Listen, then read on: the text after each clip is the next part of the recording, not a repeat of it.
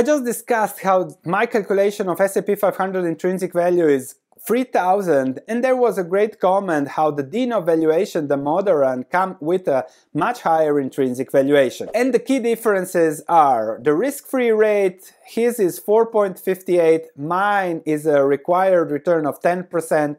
Then he has that on stocks 9%, but he still gets to an intrinsic value of 5,261 on P ratios of 20. My idea is let's go to historical average of 15. The index is overvalued by just 11%, I say by 50%. The difference is also there in the growth rate of the expected earnings going forward.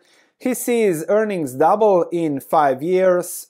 That is impossible. His terminal value is 7,000 points, and then he uses a discount rate. And another difference is I don't calculate the present value of the earnings, just the dividends that I'm paid out, because this goes into buybacks, this goes into earnings growth, so he counts things twice. So that's the difference between me and Damodaran. I'm much more conservative, and you don't get on CNBC by describing reality, which is what we do.